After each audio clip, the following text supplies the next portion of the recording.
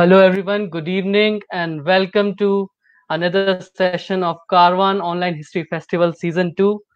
Today, it is our greatest honor to have Professor Akeel Bilgrami, sir, among us this morning for him, to deliver a lecture titled Gandhiji and the Idea of Modernity. Akeel Bilgrami is an Indian philosopher of language and mind.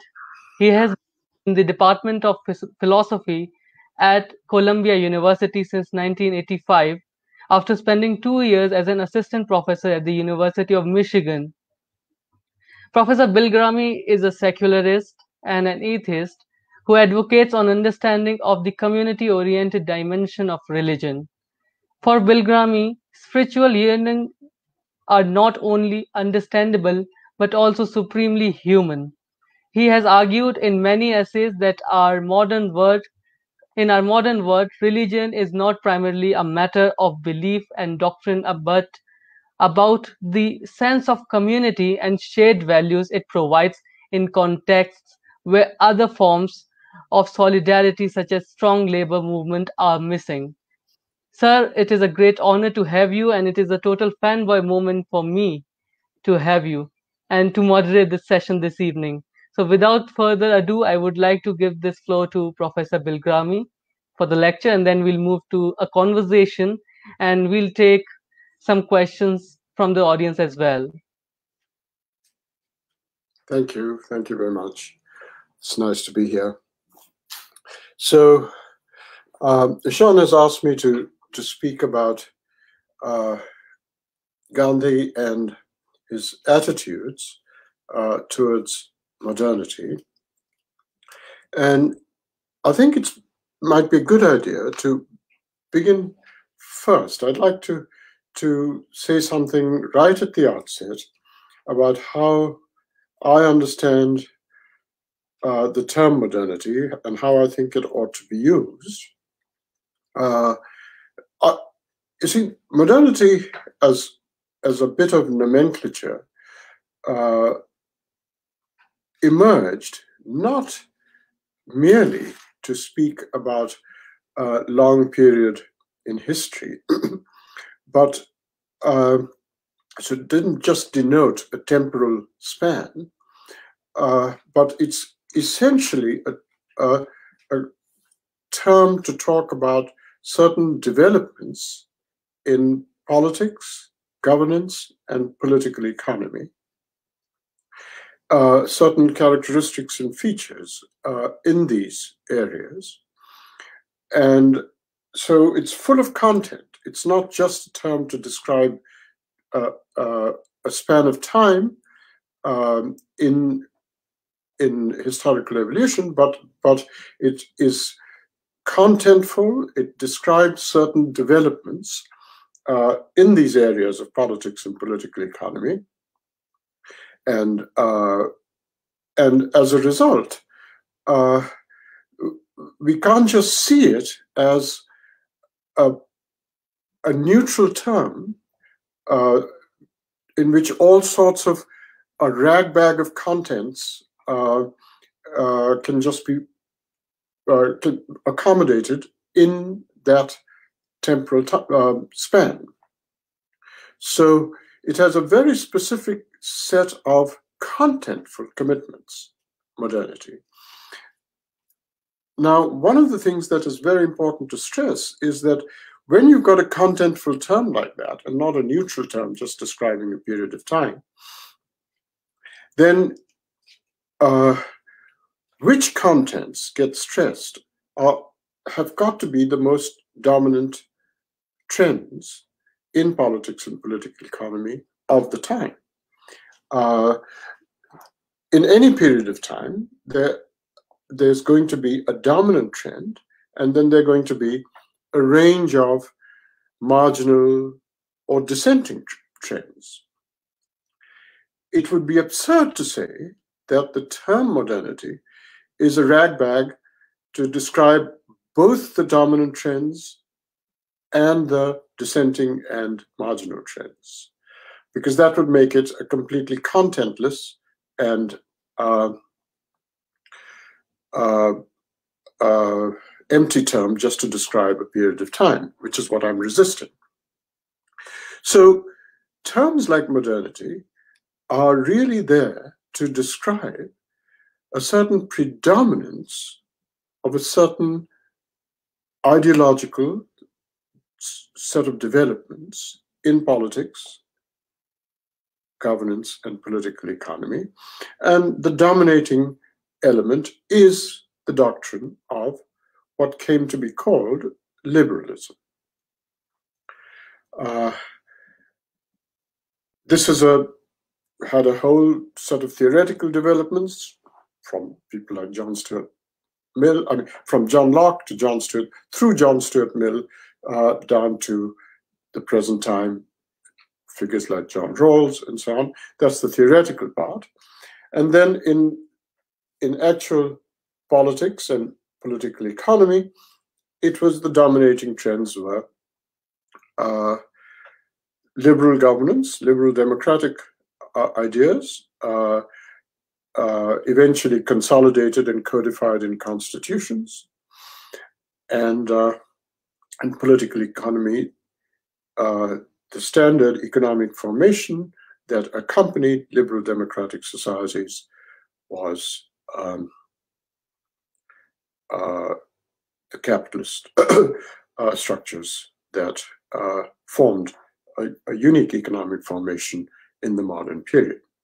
So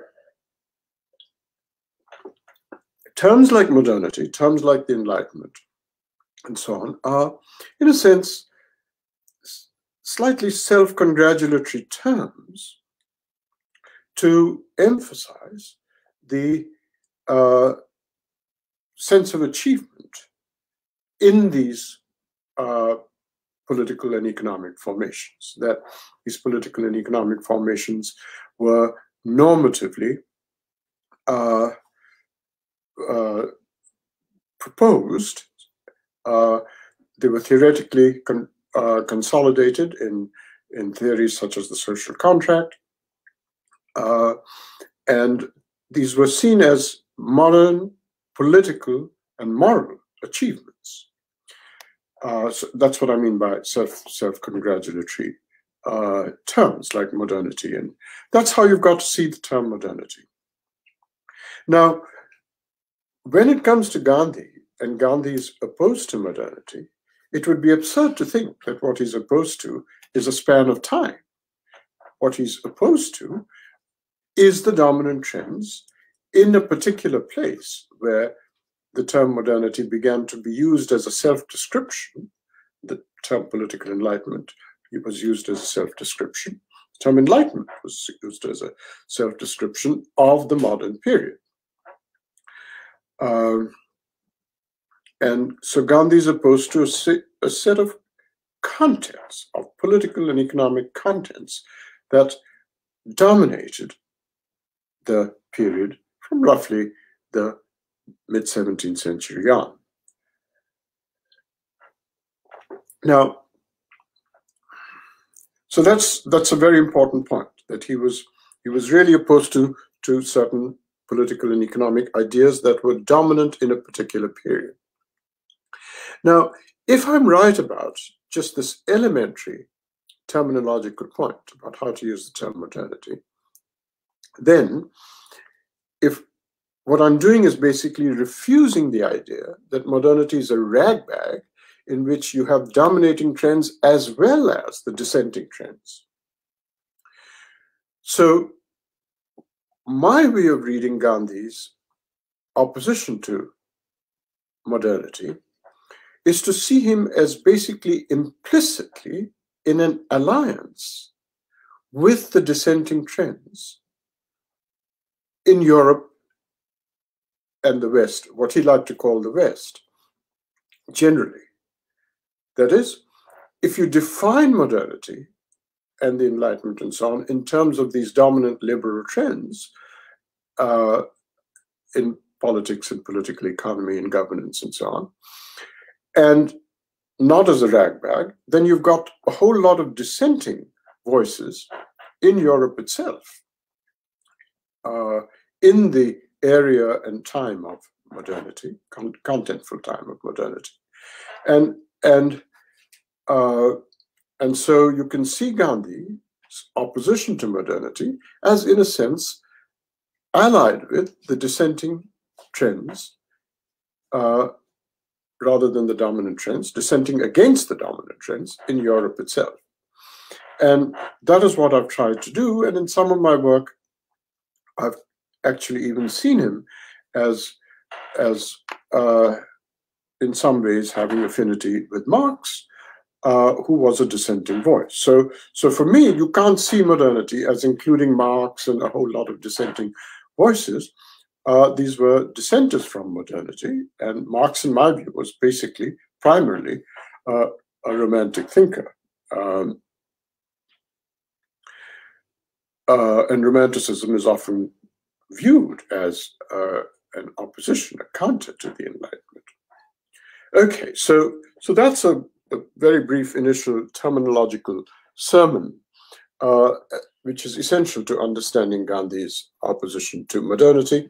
And it's been a lot of my work on Gandhi has been to see him as having alliances with dissenting voices as a result of this terminological insistence on my part with dissenting voices in the West or in Europe. Now, one of the things you find very often, even amongst progressive readings of Gandhi, I mean, even left-wing readings of Gandhi, a very standard reading of him is to see Hind Swaraj, which is his major work. I mean, it is his one single, highly original theoretical piece of writing. The date is 1909. And the standard reading of him, even when it is sympathetic to him, reads that book's quite shrill anti-modernism, anti-modernity, as being a sort of reactionary Gandhi. And then the sympathetic reading sees him as withdrawing from the reactionary position he took in Hind Swaraj in 1909 over the next 3 decades, where he was educated into more progressive ideas, more progressive ideals, as a result of his experience of leading this long, amazing national movement over the next few decades. Now, so the standard reading says that's the reactionary Gandhi in 1909. He's opposed to modernity and so on, but slowly he gets educated through experience of leading a national movement into more progressive ideas. Now, I think that reading doesn't really understand his political motives very well, and I think it is not really, in the end, a very sympathetic reading of his political ideas. I think, therefore, what I have tried to do in my work is to ask the question: can we see something progressive in Gandhi's anti-modernity, anti-modernism? That is, can we read Hind Swaraj as itself a progressive text rather than the reactionary text from which he then departed over the next few decades? So really what I'm asking is can you see progressive ideas in the anti-modernism. Now that might seem like a contradiction, self-contradiction. How can you, since progress means accepting modernity and giving up the past, how can you have progressive ideas in your anti-modernism? Well, I don't care about the word progressive. If the word progressive suggests that you can't possibly be anti-modern, by definition, you can't be anti-modern and be progressive, I'm happy to drop the use of the word progressive, accept that, and say, let's use the word radical instead. And I don't mean radical in some highly general and omnibus sense, where radical means just attacking everything at the roots. You know, all sorts of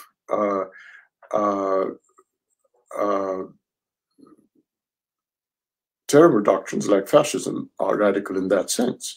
What I mean is by radical is just the standard idea of radical as you find it in left-wing politics. Left-wing politics understands itself as a radical politics. That's what I mean by radical.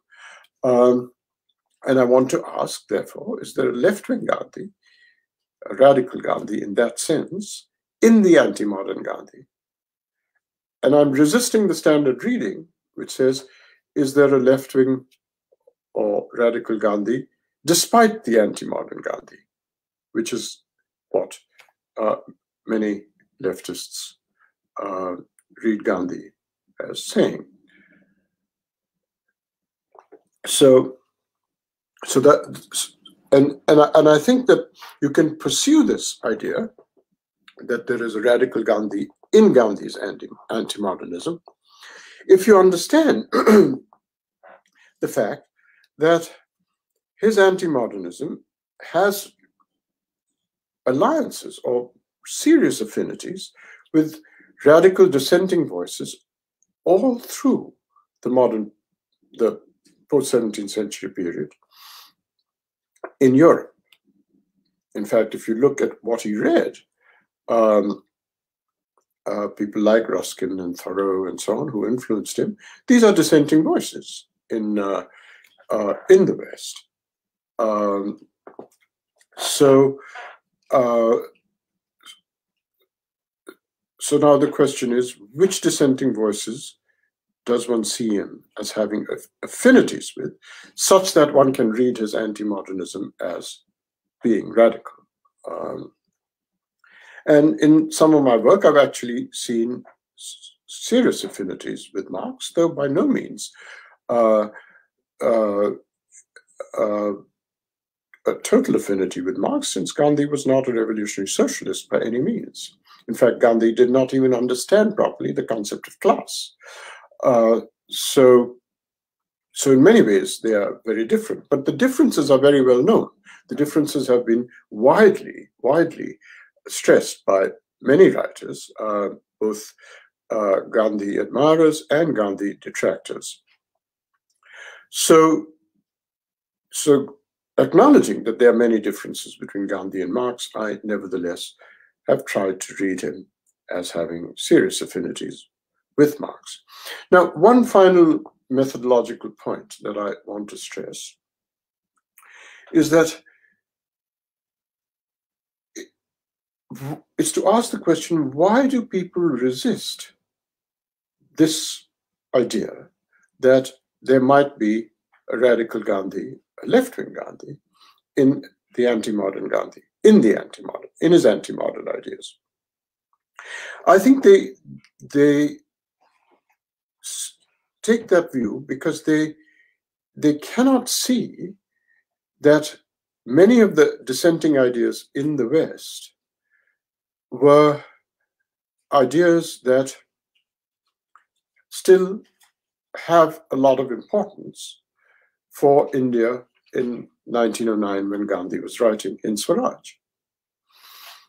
You see, one of the assumptions that people often make, and which makes them blind to the idea that Hind Swaraj might be a radical book, radical in the left-wing sense of radical, is that there is a kind of telos or teleology such that what happened, say, in 17th century Europe is such that what we are landed with now in Europe, that is what might be called late modernity in Europe, is inevitable as a telos from what started in the 17th century in the incipient modernity that emerged in the middle of the 17th century. That means silencing the dissenting voices. That means saying the dissenting voices just are irrelevant. So all we have is the inevitability of what happened in the developments in Europe from early to late modernity that we are in right now in Europe, say. And I want to argue that there is no telos. And Gandhi certainly didn't believe that there was any telos. So the way I read Gandhi is that in 1909, when he was writing Hind Swaraj, he saw India implicitly. He saw India as being at the crossroads that Europe was in early modernity, in the 17th century. And there's something perfectly reasonable about reading Hind Swaraj that way. That is, he thought India was at the cusp of modern developments that were being imposed on it by its colonial masters. And he said, let's follow the dissenters from those developments rather than accept those developments and pursue the path from early to late modernity that Europe has seen. Because he was against the contentful developments from early to late modernity in Europe. Capitalism and its effects on human mentality and human social life. He was against the details of liberal political governance. And he was explicit about all that. So in that sense, he, like the dissenters,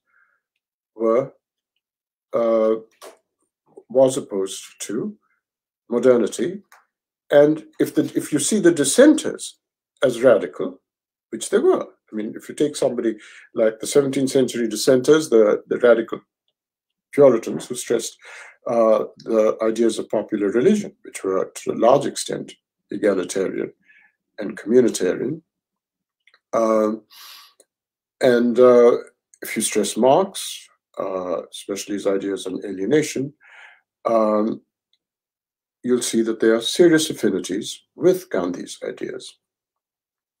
So that's one way in which I see him as a radical. He has the same radicalism in 1909 for India that many of the dissenting voices in Europe for over the two centuries from mid-17th century onwards had. And you would only deny that this is radical if you thought that these dissenting voices lost out in history, so they couldn't possibly be significant for India in 1909. Well, that's telos, that's teleological. Gandhi was not. Didn't see anything teleologically inevitable about the developments of modernity. All right, so those are the large frameworking points that I want to situate Gandhi in. So let me now talk in some detail about why I think his ideas are radical, in the sense that I've frameworked in these foregoing remarks.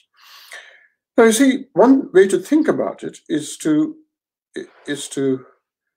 notice that people might be quite appalled and, in fact, see this as reactionary. Gandhi never stressed modern ideals of liberty and equality.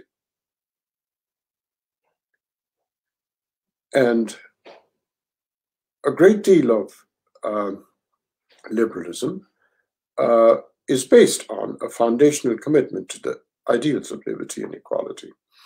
And they never figured in any substantial, serious sense in Gandhi's political philosophy. So you might see this, I mean, one standard way of seeing it is to say, well, that's part of why he's reactionary. He never cherished these two great ideals. He never made them central to his political philosophy. Well, notice that neither did Marx. Marx, in fact, was much more explicit than Gandhi. Gandhi merely was indifferent to these ideals. He never stressed them. But Marx actually dismissed them as bourgeois ideals. If you read On the Jewish Question, famous essay of Marx, it's a brilliant critique of ideals of liberty and equality as enshrined in rights and so on and so forth.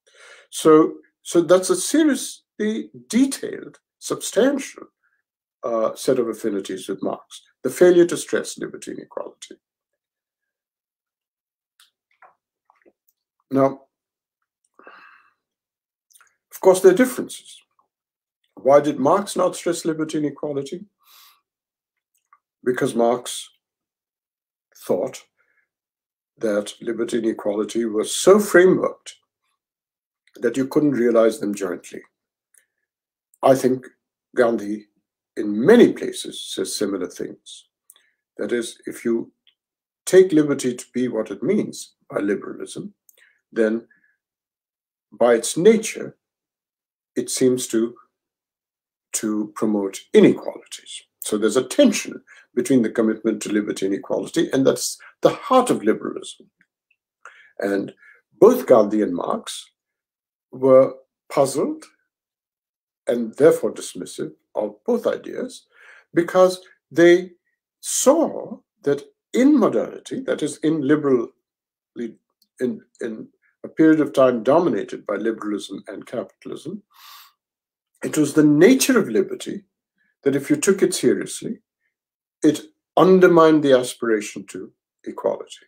And that is everywhere true in the developments of modernity. In fact, it culminated in a spectacular tension between liberty and equality during the Cold War, with one side accusing the other of promoting liberty at the cost of equality and vice versa. The other side, vice versa. That's just a crude manifestation of what were theoretical developments in which liberty was so theorized and methodologically developed that it was in the nature of liberty to undermine equality.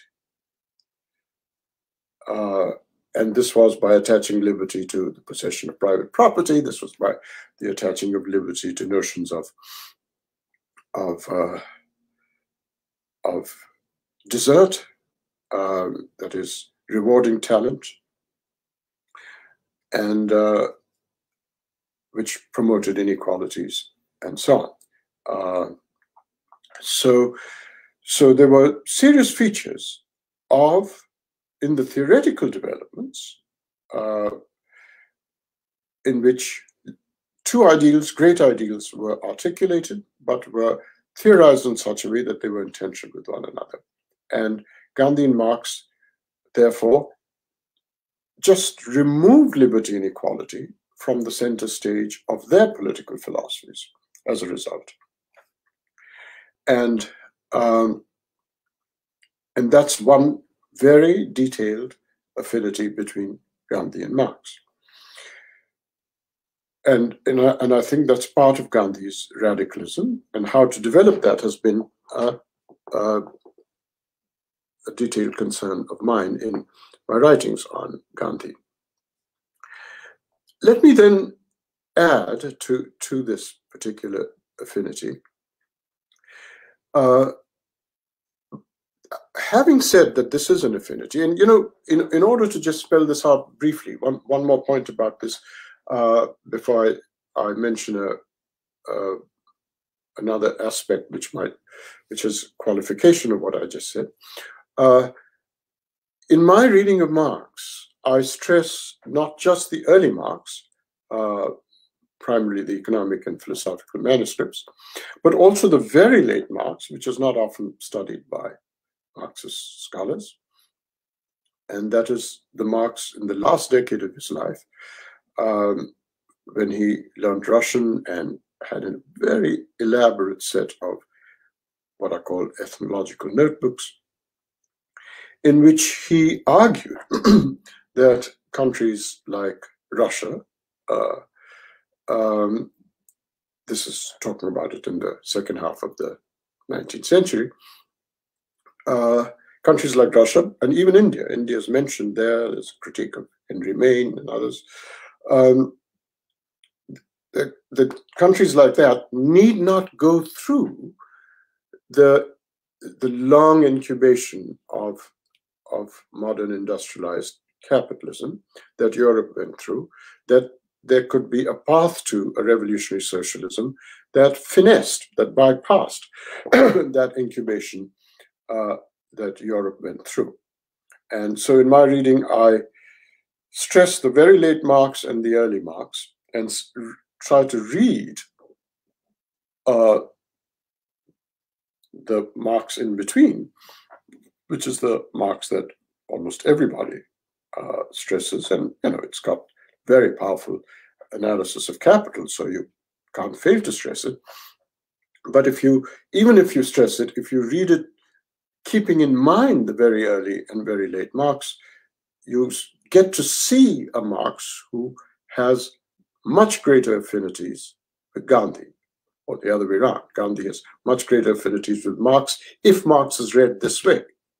And I think it is surely the right way to read Marx, and it only got ignored because of a whole range of theoretical interpretations, the most dominant, which was Althusser's, but I'm not going to get into that now.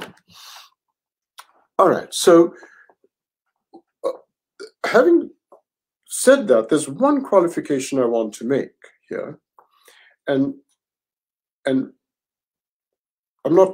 it's not exactly a qualification, but here is a way of insisting on reading Marx in this way, is to find in Gandhi a way of understanding a point in Marx, which is very central to Marx, Marx's analysis of capital in this long so-called middle period. And if you see what I've been saying, you can see Gandhi as having, in a way, a reading of Marx, or even if you like, a critique of Marx, which is quite illuminating and insightful when it comes to understanding the colonized countries like India. Here's what I mean, and this is one way to think about Gandhi's anti-modernism as radical. You see, a lot of people stress an aspect of Gandhi which is seen as a moral point. By moral, I mean a normative point, that things ought to be a certain way. And Gandhi certainly did say things like the following. Gandhi understood that there was, in the modern period, a great deal of criticism of superstition, of religion, of caste, and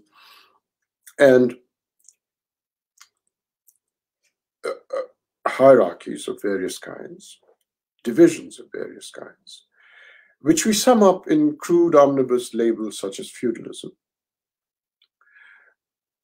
And these consisted, the defects of this period consisted of primordial ties which induced hierarchies and oppressive social features. caste domination and so on, religious divisions, etc. Now, Gandhi often said, he always acknowledged that these were defects, these hierarchies owing to primordial ties of caste, religion, etc. He always acknowledged that there were defects in this. But he made the moralistic or normative point that we should overcome these defects. They are defects and we should overcome them, but we shouldn't do it by destroying the communities of a pre-capitalist, pre-modern form that exist in village life. And in this, he was certainly very different from Marx, because Marx is absolutely clear. If you read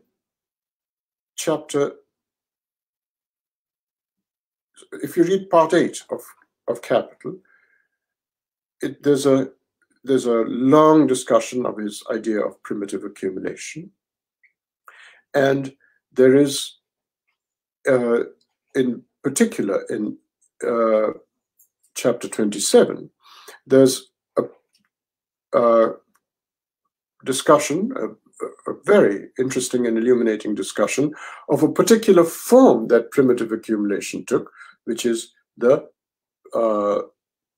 enclosures movement in England and then Europe, the rest of Europe. Now, it was a standard reading of Marx's idea of primitive accumulation is this.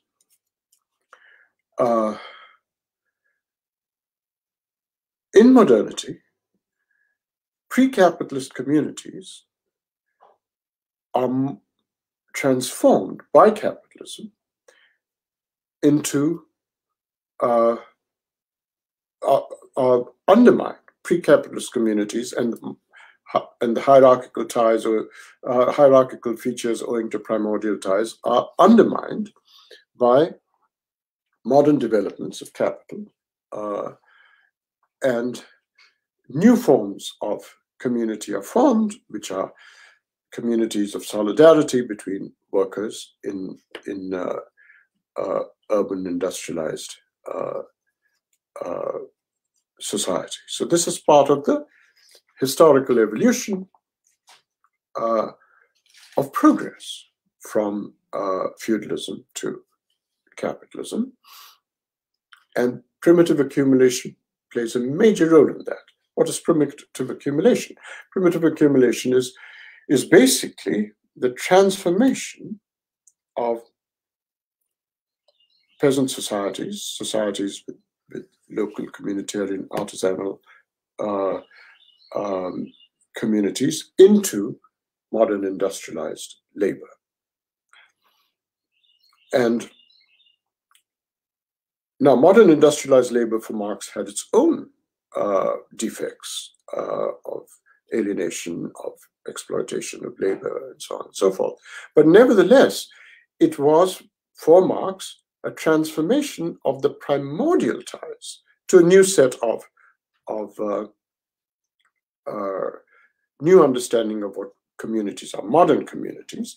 And so the old hierarchies and the old primordial ties are undermined. New things emerge, some of which are very bad because they're exploitative of labor and so on and so forth. And there's creation of unemployment or the reserve army of the unemployed and so on. All those are bad things.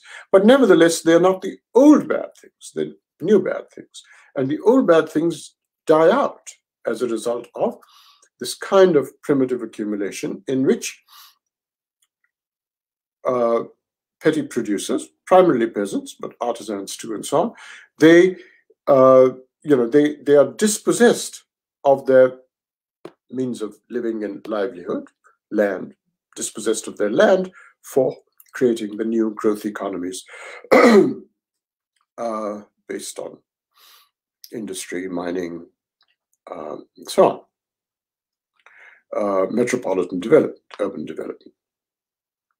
So, and the standard pattern is that the agrarian life gives rise to agrarian economies, give rise to agricultural surpluses, which feed into cities, in the creation of cities, new forms of labor emerge, etc. Now, for Marx, therefore, getting over the old hierarchies, feudal hierarchies, and the primordial ties on which they were based, getting rid of them through these historical developments, through primitive accumulation, dispossession of petty producers from their means of production, like land and so on, that's the path to getting over the hierarchies of the old order.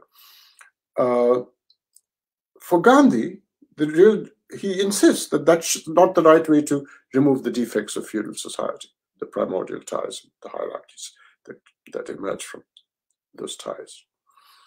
For him, they should be addressed, those defects should be addressed and countered without morphing into these new class formations through industrialized metropolitan development. That's Gandhi's normative, moral point. That's a bad development, he says. He says that repeatedly, and it's familiar. Now, that's a difference between them. But now, what I want to argue is that has to be read properly. In my view, it is not just a moral point. It is not just a moralistic point against developments of metropolitan urban social life as a result of capitalist development and primitive accumulation. I think you have to understand Gandhi's normative point as not being merely normative, but as being part of his radical anti-imperialism. It's not a sentimental normative point only. I'm not denying it's a moral point. In fact, when I made this remark in a lecture in Delhi some time ago, my friend Rajan Prasad scolded me for saying, of course, Gandhi was making a moral point. Why do you deny he was making a moral point? But I didn't deny he was making a moral point. I was nevertheless saying that the moral point is inflected with, it's contextualized within an anti-imperialism. Right? It can't just be seen as a self-standing, autonomous moral point that you shouldn't undermine old forms of community and form these new class formations. It's not a self-standing moral point. It's a moral point which is situated in this anti-imperialism. And I think it's really important to stress that, which is what I want to do.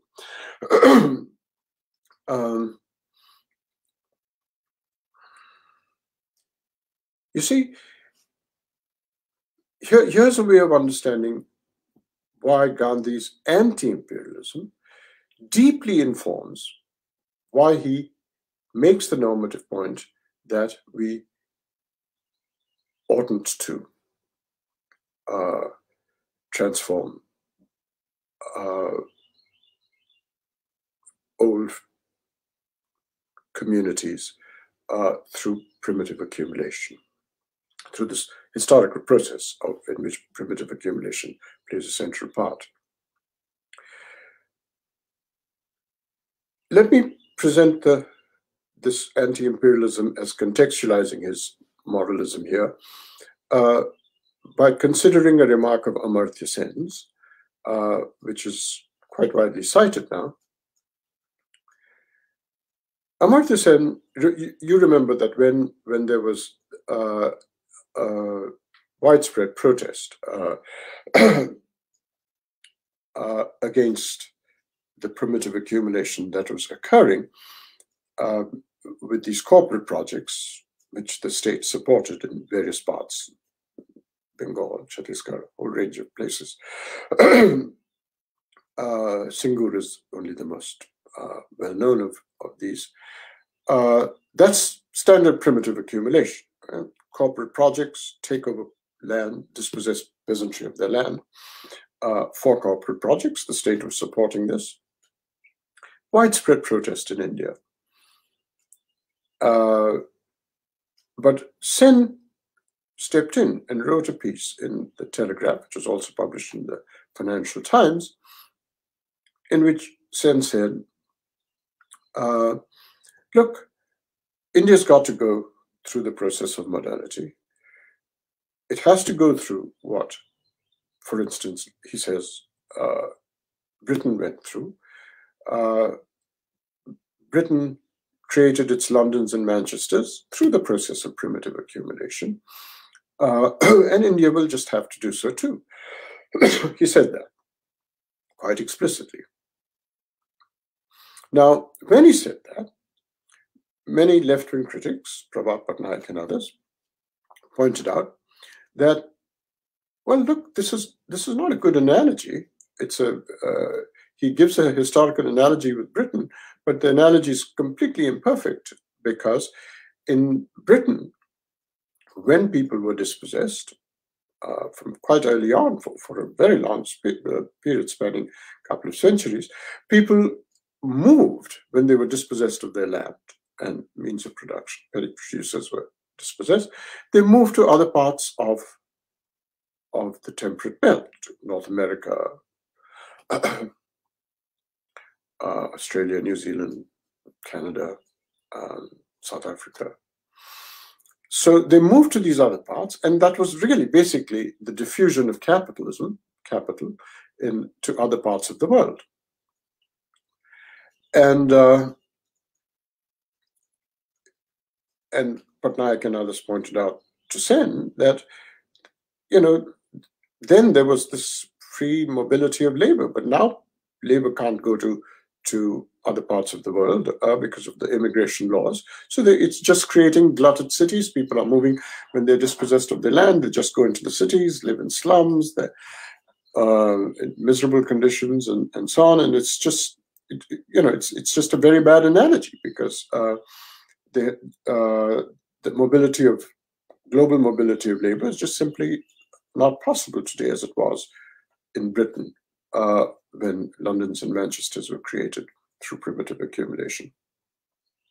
Now, take that criticism of Sen. You can't stop there.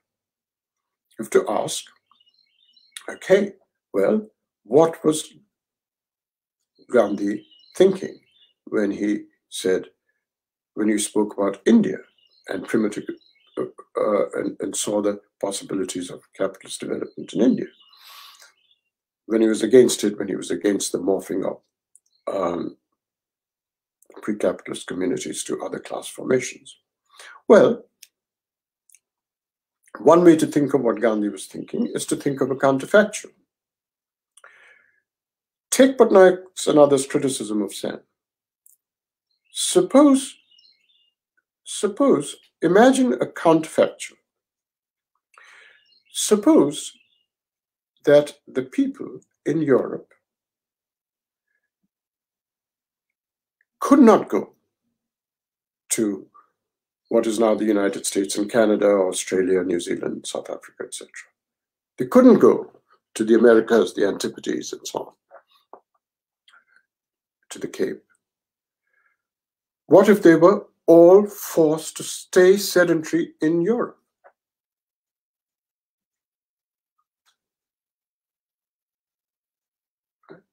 It's a counterfactual. In fact, they went to all these places and capital got diffused. But suppose they couldn't go. Suppose they all had to stay in Europe. There's millions and millions of a tremendous sector of petty producers. Suppose they just stayed sedentary in Europe. Of course, capitalism would have developed, but what would have happened to all these people? Would they have overcome their primordial ties and the hierarchies and so on? I mean, they would have always been outside of capitalist production.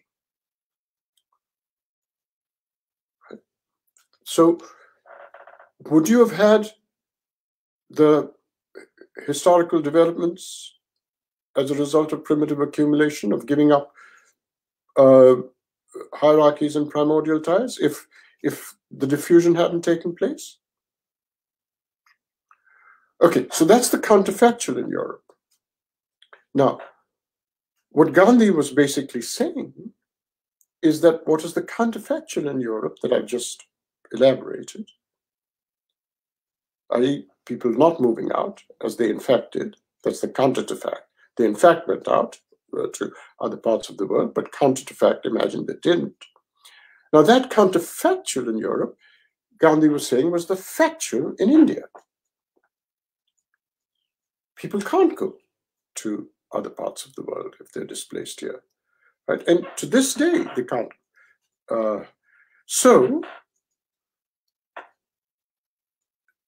So there is no reason to actually expect that these so-called great developments of overcoming feudal ties and so on and so forth would happen in these large agrarian economies of the colonized South.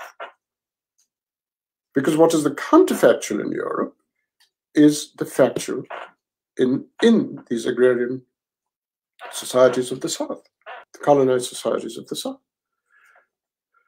So it's not just a moralistic point, but it's a moralistic point saying that imperialism, that is British and other imperialisms, do not allow for the kinds of so-called overcoming of primordial ties, etc., that happened in Europe.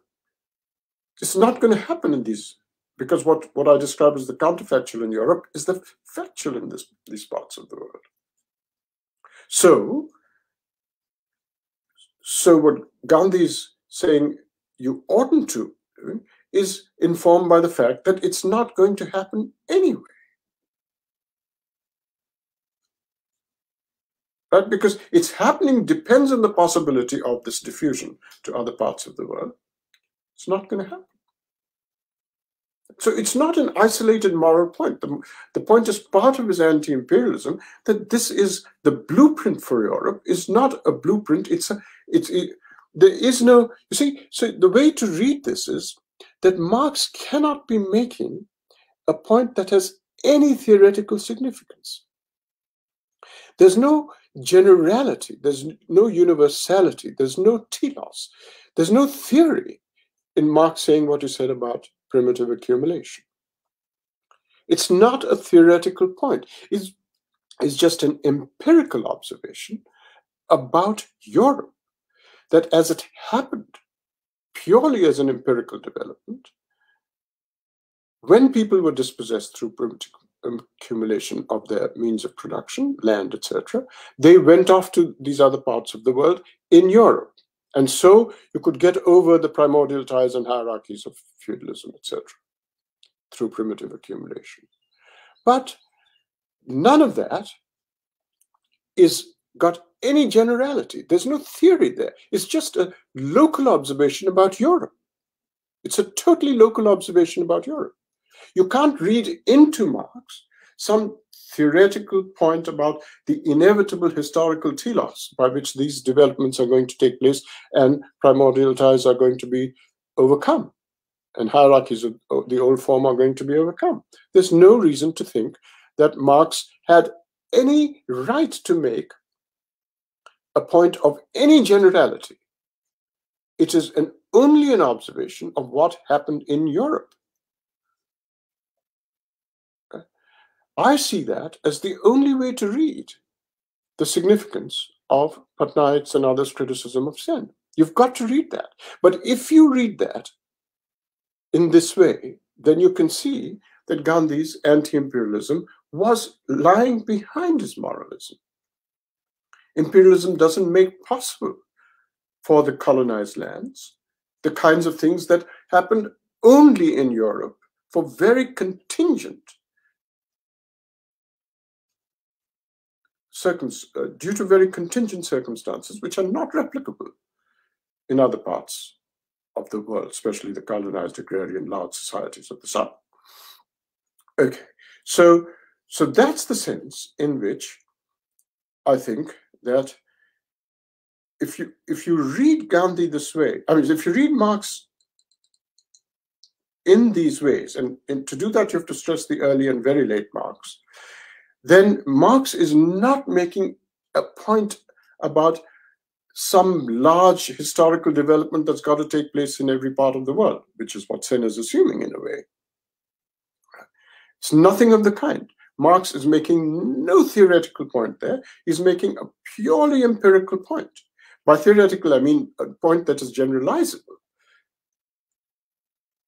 He's only making an observation about what happened in Europe, not to be generalized, not to be made into some theoretical configuration which applies to other parts of the world automatically. Not at all. So in that sense, if you read Marx as not having a telos of any kind there, then it follows that there's something very shrewd about Gandhi's moral point, that you oughtn't to seek to overcome the defects of traditional societies by seeking necessarily a transformation of this kind, which is not going to mimic Europe because the circumstances are very different, and imperialism has made the circumstances very different. All right, so in that sense, I'm saying if you read Marx that way, Gandhi is completely at one with Marx along the lines that I've been suggesting, to see him as having a dissenting voice. But as I said, there are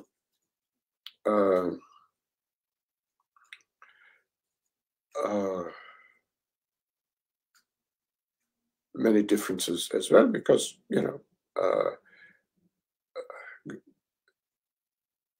so for instance, one main difference is that Gandhi thought that, in his very late work, he argued that countries like Russia and India needn't go through capitalism in order to make for a transformation through revolutionary socialism. Gandhi was not a revolutionary socialist, so that's a real difference between them, and nobody can deny that. So the real affinities with Marx are, that I've stressed so far, are that he is, Gandhi is,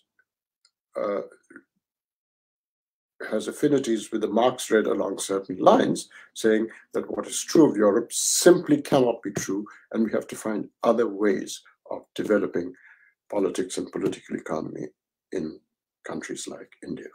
And in a way, I think Mao saw that too, whatever you think of how things actually developed in China under Mao. Mao had a similar general orientation as Gandhi did, and this reading of Marx that I'm proposing. Okay. I don't know how much time there is, Ishan. I'm going to speak I have somewhat. I'm going to speak for another 15 minutes or so. So part of what I want to stress there is that the anti-modernism in Gandhi is just a shrewd understanding that Europe is not, and therefore ought not to be, replicable and replicated in other parts of the world, unlike what Sen was saying. Now, there's one large other point that I can stress. There's so many points to stress about what makes his anti-modernism possible to read as a radicalism. But here's the other part that I want to stress, and that is, when I said that Gandhi never stressed liberty and equality, and neither did Marx, what is it that Gandhi and Marx stressed, but that they share as a stress if they didn't stress liberty and equality. Well, my view is that what they did stress is a much more human ideal than liberty and equality.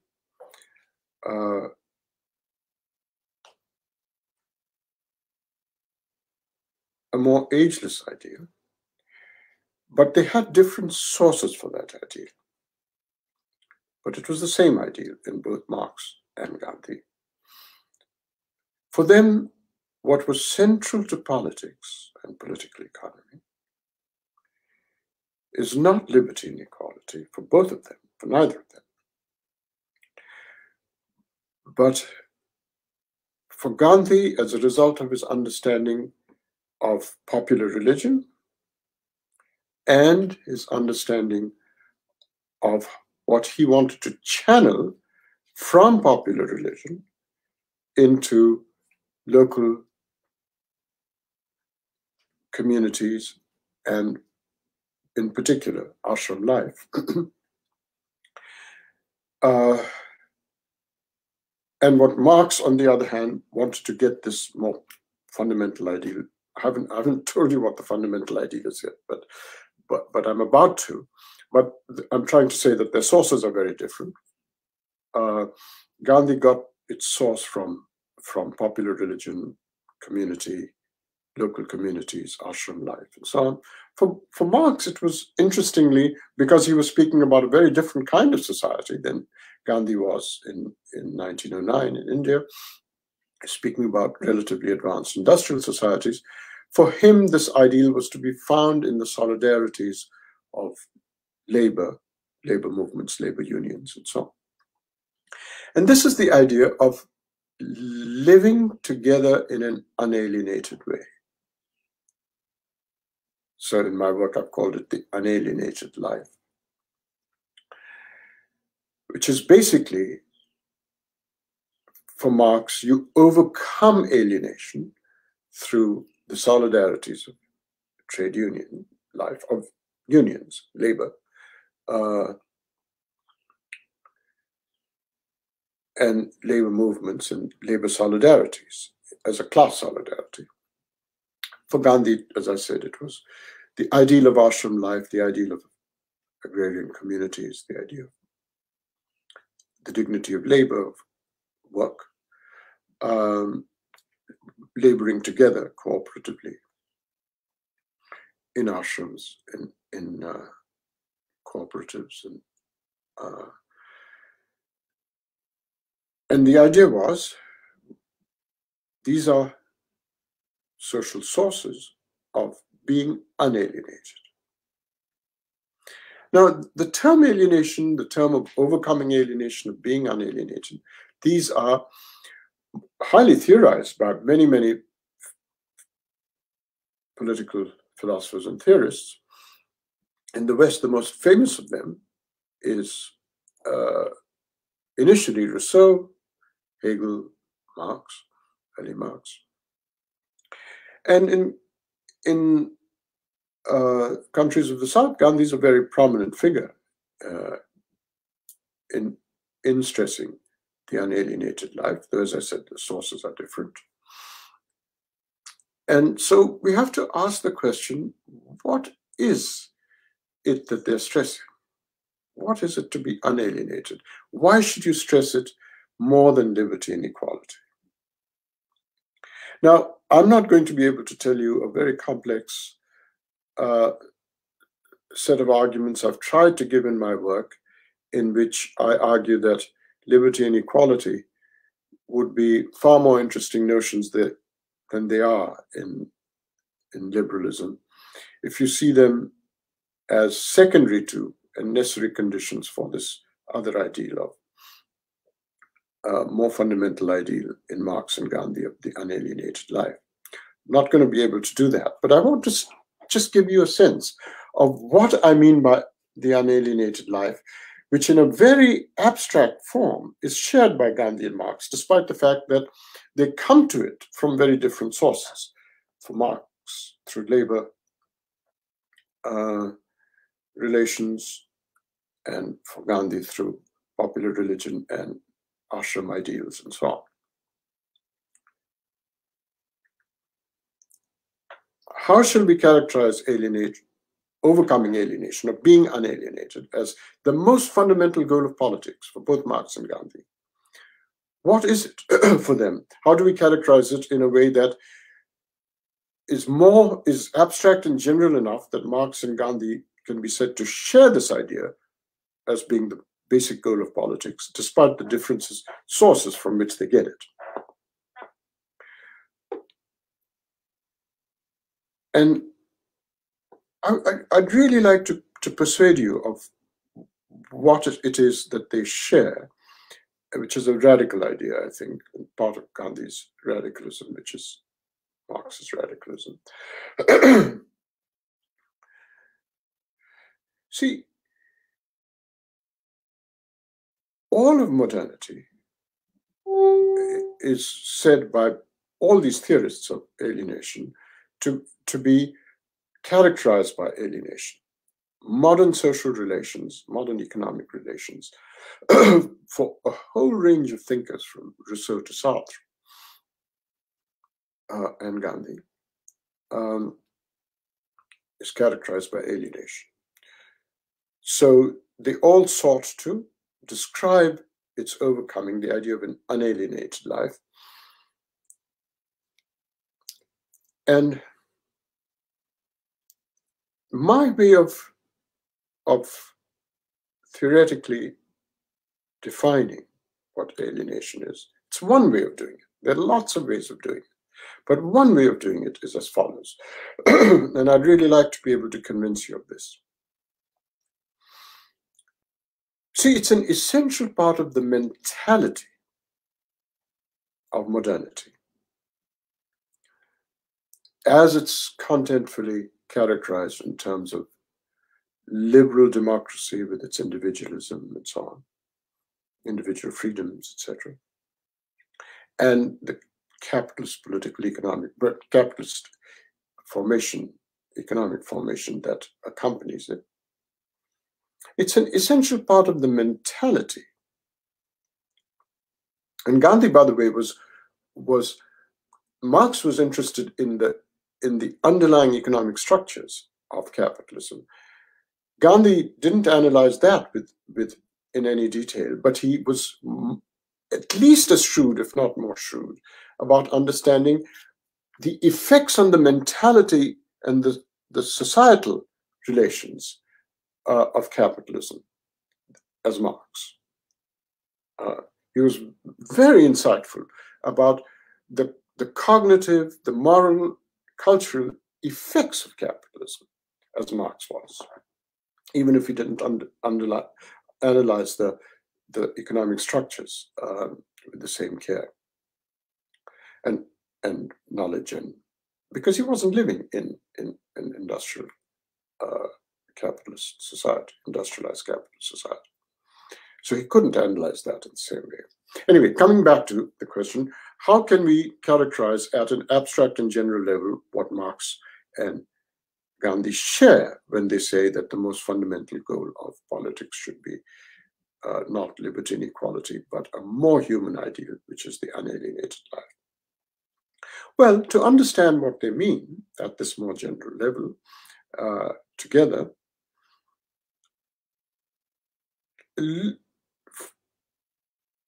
must understand the mentality, as I said, that underlies capitalist economic development and the political ideals of individual liberty, etc., that it generates. My way of doing it is to stress the ideology underlying the political the most basic ideology underlying the political economy of liberalism. The most deep commitments of liberalism, and as a philosophy that consolidates the capitalist economic formation, is an argument which is often described as an argument within game theory of the tragedy of the commons. So if you go back to the question I raised about primitive accumulation, the privatization of land, which was in the 17th century, there were extensive commons, say in Britain, let's just take Britain. There were extensive commons in which people, just like the forests, where the foresters live in India to this day, there were extensive commons, and those commons through the enclosures, which is what Marx studies, when he studies the primitive accumulation in chapter 27,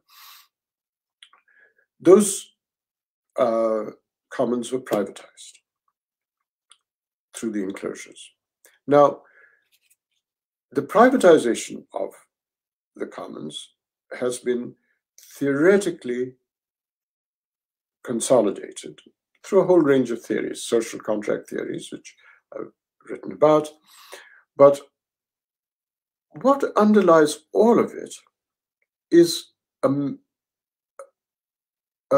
a cognitive mentality, which is roughly this. If agrarian living requires, if agrarian living were not privatized, it would consist of something like the commons.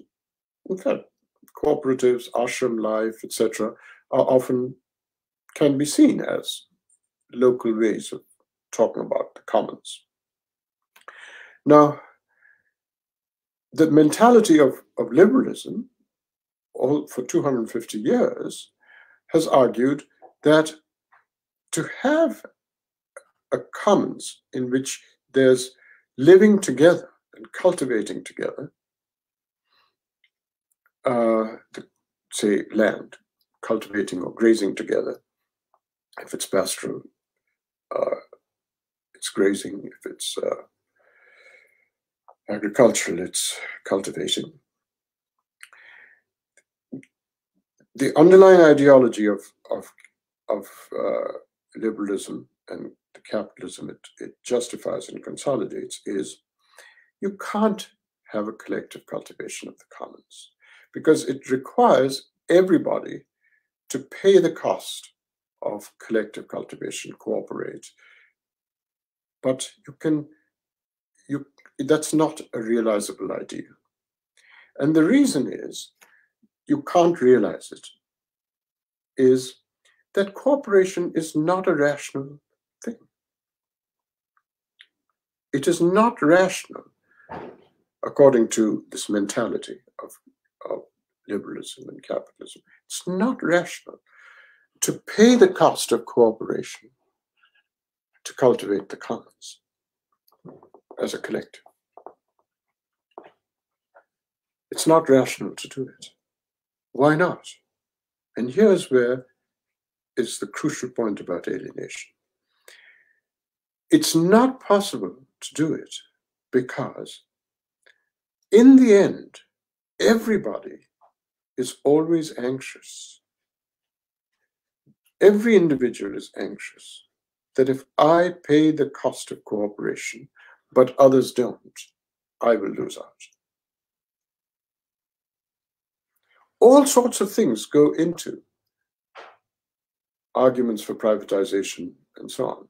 But this is an anxiety which is everywhere present in the thinking that goes into liberalism as it justifies capitalist economic formations.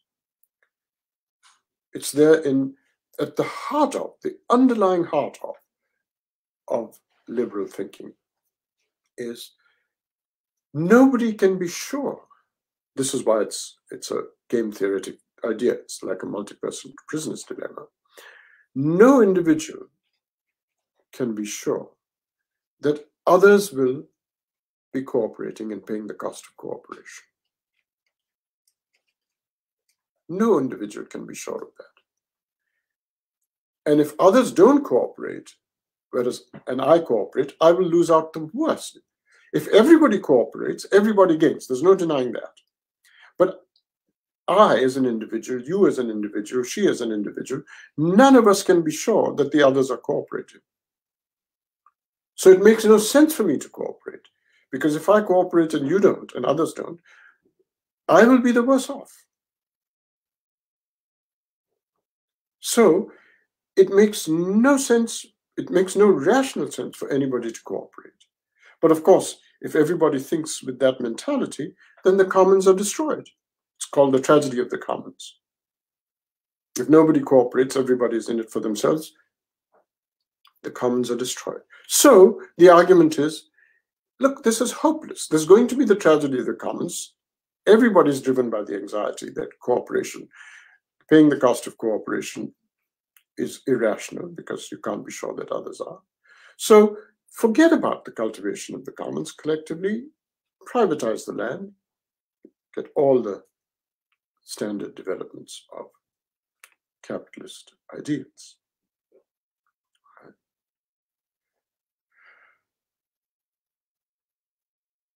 That's the deepest bit of mentality that underlies the arguments for capitalism. And now, why have I been stressing this? Because it is Gandhi's point that that way of thinking, that mentality, which gives rise to the anxiety, what if I cooperated? What if I paid the cost of cooperation, but others didn't? That's a real anxiety that's driving this argument for capitalism and privatization. He says that anxiety is a sign that we're alienated. If you're unalienated, that anxiety would never occur to us. It wouldn't occur to us to be anxious that others are not cooperating. It's only if you're alienated that we think, oh, but he might not be cooperating, so I better not cooperate. Only in an alienated society could you think that. So if you want to know the most general definition of being unalienated, here it is. You're unalienated if that thought never occurs to you. What if I cooperated and others didn't? The thought, the deepest underlying thought that drives capitalist political ideology, never occurs to a person. And Gandhi explicitly said that anxiety never occurs in ashram life. No member of an ashram is anxious about what if I cooperated and others didn't. He says it's just not part of a whole range of popular religious ideals, community ideals, and so on and so forth in traditional agrarian life. It's just simply not part of it. And that's exactly what Marx has do. These thoughts never occur to you. Again, this is not a moralistic point. He's not against self-interest. I mean, he may be against self-interest, but this is not the same point as being against self-interest. It's not a moral point against self-interest. Rather, if you're unalienated, the thought never occurs to you.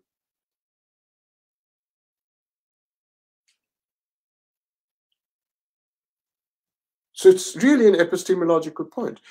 Everything that drives capital, I think, the underlying mentality is this idea,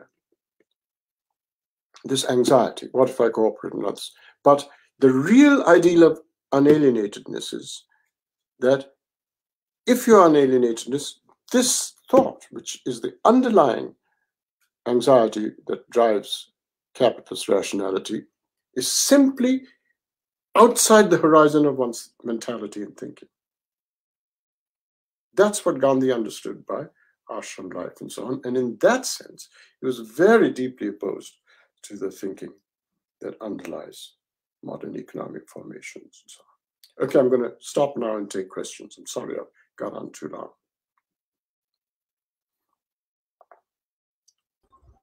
Thank you very much, sir, for this very interesting lecture and very deep lecture that has given us food for thought and much to read about Gandhi. That has that we have to in these times.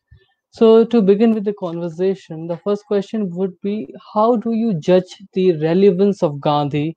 It's a very common question, but it has to be answered, I think, in these times. That how do you judge the relevance of Gandhi in 21st century India?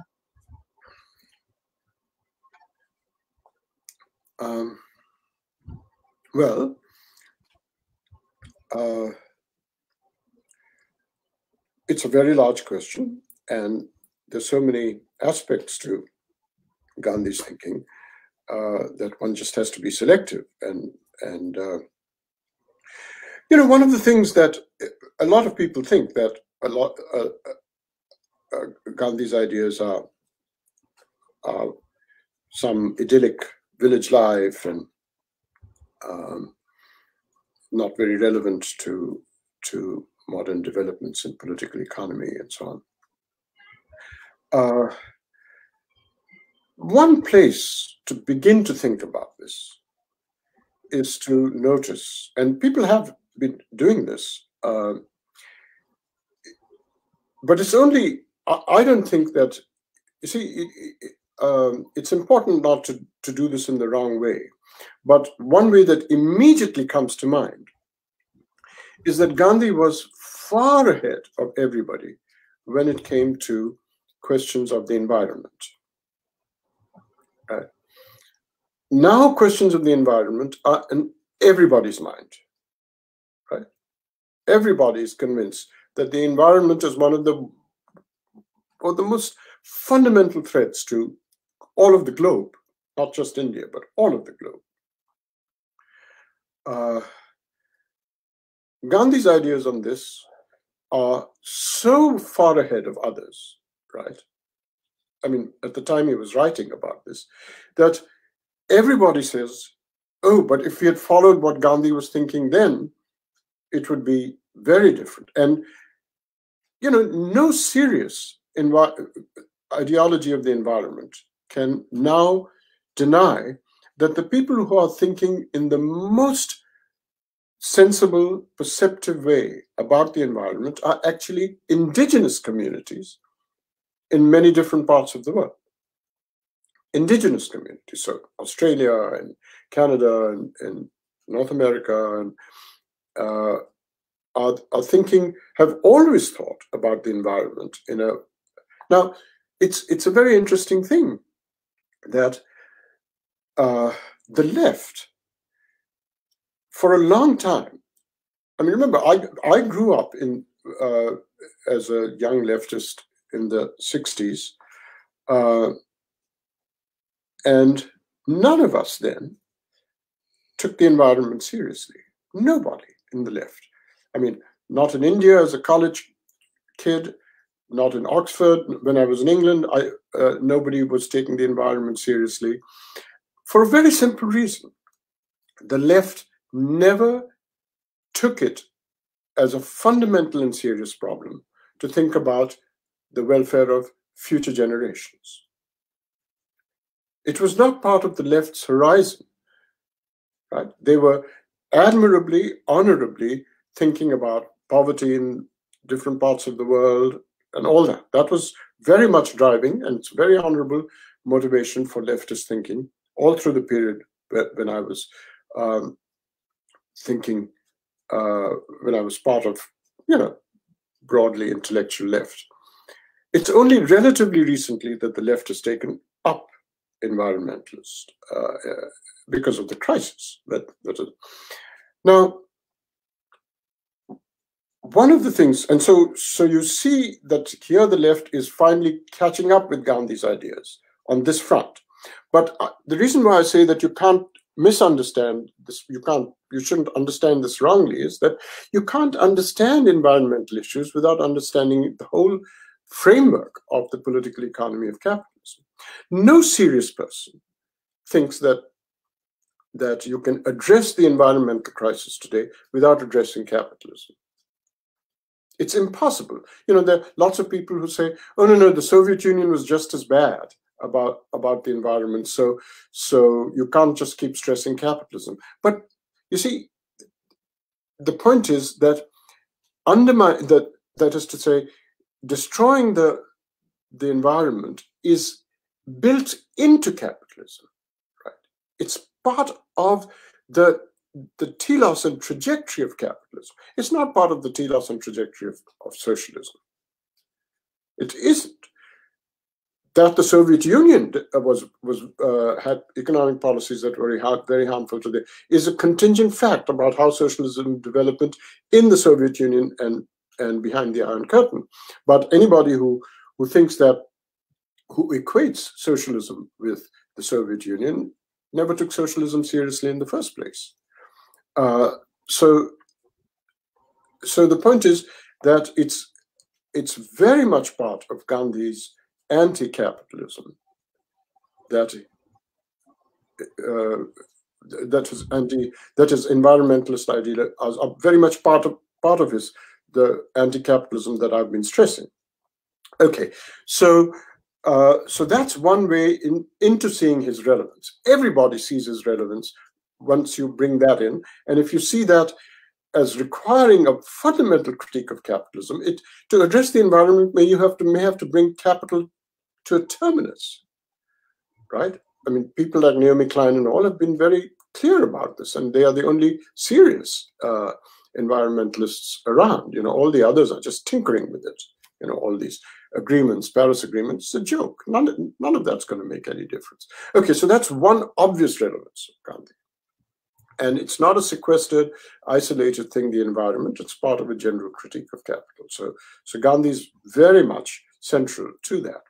But now if you look, you see, it's very interesting to ask the question, why did Gandhi's ideas, even about political economy, not take hold in India? It's really interesting to see this. You see, even as early as the late 30s, I think it was in the late 30s, Nehru set up a sort of early planning commission, a proto-planning commission in the late 30s. And there was one person who had Gandhian ideas in that commission, that was Kumarappa. He was just completely sidelined, right? I mean, Nehru and others were already seeking out this emulation of the Soviet model, which they then began to. And that was right from the start. Somebody like Kumarappa was basically a laughingstock in that. And he just withdrew and left, saying that this is hopeless. So from quite early on, well before independence, the Congress Party's high command was sidelining Gandhian ideas about development, sort of local agrarian development. If you industrialize, it is through the needs that emerge from the bottom up, rather than imposed by the state right from the outset in the way that the Soviet model and as a result of this early sidelining of these ideas, you find that the only person who opposed Nehru in the parliamentary field was somebody like Charan Singh, who stood for the peasantry, was arguing against Nehru's ideas, but it was very much part of the right-wing, capitalist-oriented stress on the landed classes, amongst the peasantry and in the countryside.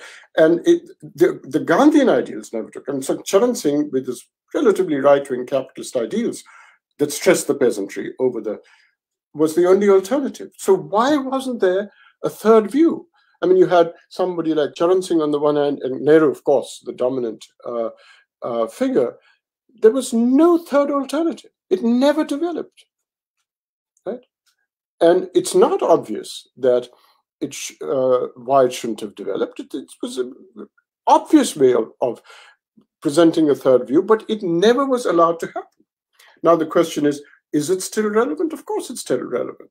I mean, if the fact is, to say it's irrelevant is like a self-fulfilling prophecy. You're going to destroy the planet. You're going to have absolutely no instruments to counter capitalism if you say it's irrelevant.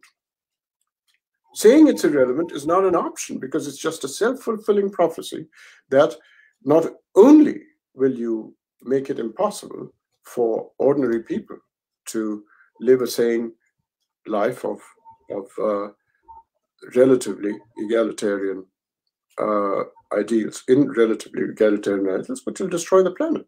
So I think it's to say that Gandhi is not relevant to the present times is just a self-fulfilling prophecy, which sees its way to seeing capitalism as inevitable and seeing the destruction of the planet as inevitable. So this is a question from Prakriti Anand. You have written an essay that Gandhi is a philosopher. So we encounter a number of self-proclaimed Gandhians and those who constantly bring out the aspects of Gandhi which are criticized in political and historical arenas. Between Gandhi as a Mahatma and Gandhi as a supporter of Orthodox Hinduism, what characteristics of Gandhi need to be highlighted in popular imagination and history writing as far as you are concerned? How do you think on this? Well, I'm not a Gandhian. I wouldn't call myself a Gandhian. I wouldn't call myself a Marxist. I mean, these are I mean, I don't think that one should hitch one's thinking to any one person. But so, I really refuse to see myself as an apologist of everything Gandhi said. In fact, I remember when a friend of mine, Pankaj Mishra, wrote to me after Perry Anderson's articles and books came out criticizing Gandhi, saying, "You have to reply." I'm not going to bother to reply to. In any case, it was a very sloppy invective by Perry Anderson, but I'm not. So you shouldn't see me. I mean, you should tell this person who asked the question. I'm not going to present anything as a Gandhian or an apology for Gandhi in any respect. Gandhi's claim that he was an Orthodox Hindu is a completely perverse claim on his part, because nothing about his Hinduism was Orthodox. Absolutely nothing about his Hinduism was Orthodox. It was an extremely maverick Hinduism. After all, it's the Orthodox Hindus, or at least the people who claim to be the messengers of Orthodox Hinduism, who killed him. How could he possibly be seen as a... So his claim that he was an Orthodox Hindu is just a totally perverse claim. And Gandhi said a lot of things in order to make sure that he had the support of everybody during the national movement. And did similar things in Africa too. So, to get support, he was not prepared to alienate many people. So he said all sorts of things which seemed completely perverse, but they were very tactical moves. And I just think it's completely wrong to think he was an Orthodox Hindu. His own claim to it was totally perverse. So this question is by Muskan Jain, that in spite of Gandhi's contribution to the making of modern India, why does he continue to remain a controversial figure in public imagination? There are narratives that he was for the partition.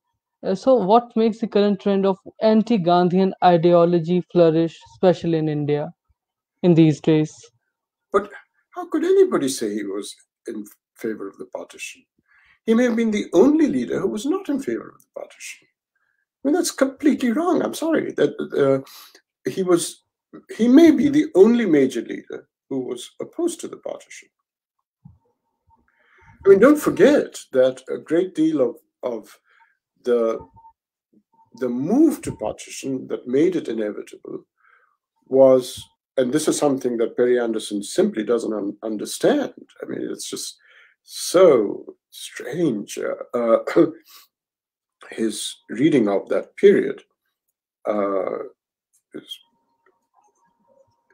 look, one of the things that made partition inevitable was that even if you take the view that Jinnah, which many supporters of Jinnah do, and I think they're right, that Jinnah was not really wanting partition, that he did not want an independent state, Muslim state called Pakistan, and that he was only developing all that in order to bargain for serious provincial autonomy, for the Muslim majority populated regions, and for a federal system that was, had strong regional autonomy, provincial autonomy. Let's say that's right. The Jinnah was not in favor of partition himself, and he wanted to use the idea of Pakistan merely as a bargaining weapon. Right? This is what people say, and Asher Jalal has established that with some scholarly depth, Sirwai too, and others, and Walpert and all. Now, even if that's true, ask the question, who in the Indian leadership was opposed to that provincial autonomy? Well, it wasn't Gandhi. I mean, Gandhi wasn't the one who opposed that. The one who opposed that really was Nehru. And why did Nehru oppose it? See, this is something that I don't understand. Nehru opposed it because he had what the left very often thinks are perfectly honorable reasons for opposing it. One was, there are two reasons that Nehru had for opposing it.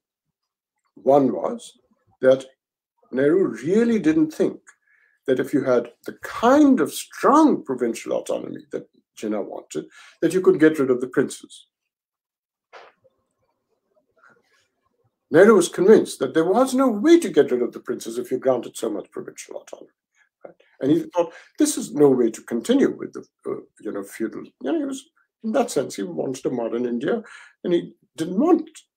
He wanted immediately to get rid of the princes as soon as possible. The second reason was that Nehru wanted serious central planning, and you couldn't have that unless you had a strong center. Right? So the kind of provincial autonomy that Jinnah wanted was just not compatible with it. And Perry Anderson, who everywhere is committed to that kind of leftism, which has central, he doesn't even mention that in his analysis. Just really, it's such a sloppy and ignorant understanding of the motives that went under. It doesn't even mention this as a motivation and so on. So, I mean, what is a leftist writing about it which doesn't understand the simple motivation? Now, Gandhi didn't want a strong center.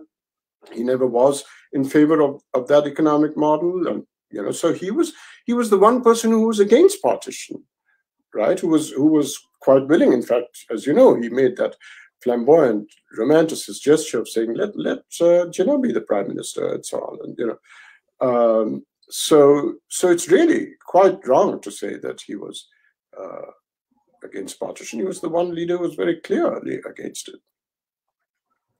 Yeah, but there are some, some anti-Gandhian ideologies flourishing, it seems, in India. How do you see that? Some very say that again. Anti-Gandhi, against the ideology of Gandhi. Well, the values of Gandhi. Which ideology, Gandhi? See, what is certainly true is that all of this right-wing Hindu nationalism is against Gandhi. It's absolutely true. Gandhi, for all his talk about his Hinduism and so on, his Hinduism was precisely the Hinduism that the Hindu right-wing nationalists hated. right? I mean, openly, all the Hindutva people say that he made Hinduism into some emasculated uh, uh, religion, and you know, uh, uh, so clearly that's one reason why uh, his view is rejected, is because Hindu nationalism is dominant today, and Gandhi's Hinduism is precisely deeply opposed to Hindu nationalism. In fact, whatever Gandhi's Hinduism is, it's precisely the Hinduism that Hindu nationalism rejects. The other anti-Gandhi trend today is the predominant neoliberal capital, which stresses precisely all of these features that I've spoken to you for more than an hour about, which accepts the entire mentality that I think was made. Uh, so all of my lectures precisely been to say that it is these aspects of Gandhi, the anti-capitalist mentality, that is widely accepted by, I mean, it's not just Narendra Modi and his government. It goes back to Manmohan Singh and the changes that took place in 1990. In fact, even before, I would say, in the entire Rajiv Gandhi period onwards, there was a kind of Congress party that was, everything was around Delhi, and it lost its grassroots completely. And it wasn't the grassroots Congress party that Gandhi and to some extent Nehru had presided over. But it's one of the things to stress is that it may very well be that despite having led a movement in which Kisans were at the forefront of the national movement, the Congress party did not lay deep roots in the peasantry. It did not. That is why it was so easy to completely deracinate itself from that grassroots, starting with Rajiv Gandhi's governments onwards. And of course, after 1990, it was just clear that globalization was going to undermine all grassroots. But it started earlier with the post-emergency period. Yes, yes. There's a question from Chanda Singh in the live chat that what about the cultural ethos of India? Was it under threat even at Gandhi's time? And what were his views on it? Now, you see, one of the things I did say that it wasn't, it didn't lay as deep roots in the peasantry as one might have expected, given that it was a peasant-led, it was a peasant mobilization primarily that the national movement was. I mean, if it had laid deep roots in the earlier period, you wouldn't have had to have the kind of horrible authoritarian state response to the peasant movements of the 60s and early 70s. The real state authoritarianism that was unleashed in the 60s and early 70s against the peasant rebellions, in Naxalbari, Telangana, and so on, the state really came through as being totally outside of the peasant ethos and the peasant dissatisfactions. It was, really outside external authoritarian response to it. It's a clear sign that the Congress party hadn't laid deep roots. Now, this question by Chanda Singh about the cultural ethos, you see, there's a tendency to think that people like Modi, etc., are just an outgrowth of the Mahasabite element that started in the 20s and was, in fact, very much part of the Congress party. Don't forget, the Congress party had a very strong Mahasabite element. If you ask the question, how was why was Urdu given up, for instance, right? Mostly, I mean, all questions of Urdu really, UP is the central location for asking those questions. But why did people like Sampurna and Tandon and all that manage to completely defeat Nehru on the question of Urdu? And well, it's because of the Congress had a strong Mahabite element. Patel and Pant were also sort of part of it to some extent. But that, I mean, my response to Chanda Singh's question is, I don't think it's right to see the right-wing Hindu nationalism of today as having its roots in those elements, the Mahabite elements. And I mean, there were Mahabite elements in the Congress. There was, of course, Savarkar and Govarkar and people like that, but those were not the roots of Narendra Modi. I think, I keep saying this in my lectures and writings, I think historians need to make a distinction between roots and antecedents. Yes. And you can have antecedents, you can have unresolved questions as a result, but to say that the roots of current Hindutva nationalism is to suggest that there's a organic causal path from those early 20s Mahabite features to Narendra Modi. Nobody's shown that.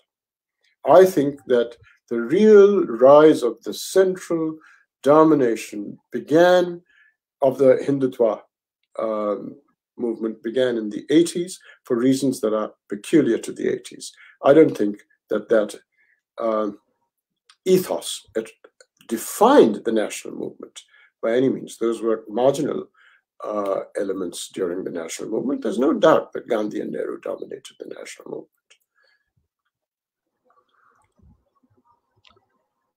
So we'll quickly take two more questions before we end this session.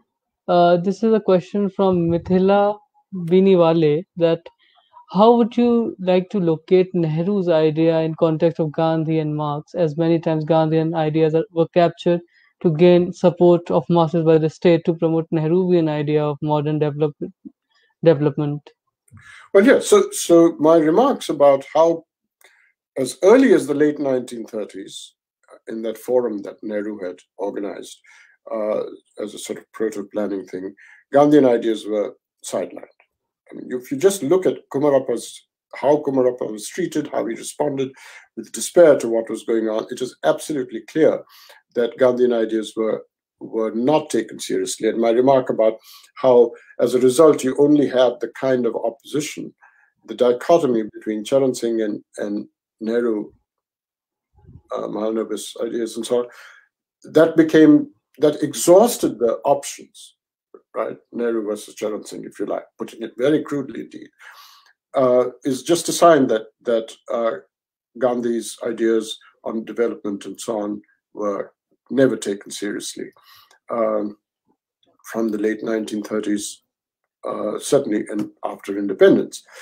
But I do think that there is a misunderstanding about the differences between Nehru and Gandhi on a quite different front, and that is on secularism. I think Nehru and Gandhi had very similar ideas about secularism, and as I've argued in some of my writings, neither Nehru nor Gandhi believed in secularism or talked very much about secularism almost throughout the national movement. Even Nehru never stressed secularism until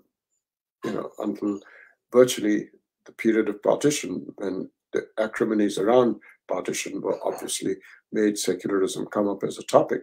But secularism was not a topic until after independence. And of course, it's an obsessive topic since the 80s because of the rise of Hindutva. But secularism was not something that Gandhi and Nehru, neither of them, not even Nehru, stressed secularism through the national movement. And I've written about this. And so there was no real disagreement between them. Yes.